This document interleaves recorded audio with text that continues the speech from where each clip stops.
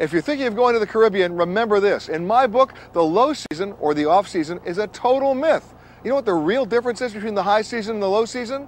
About 5 degrees in temperature and hundreds of dollars. Heading for the Cayman Islands? At the Marriott Grand Cayman Beach Resort, it's $305 in the high season, but it drops to as low as $200 in the off season. In San Juan, the Ritz-Carlton is almost $470 a night in the high season, but in May, June, and July, the weather's just as nice at $309 a night. You can save almost $100 in the Bahamas by staying at the Atlantis in the low season. In Jamaica, the Pegasus Hotel in Kingston is about $180 a night, but in the summer months, it drops to $130 a night. And the biggest difference? Try this one on for size.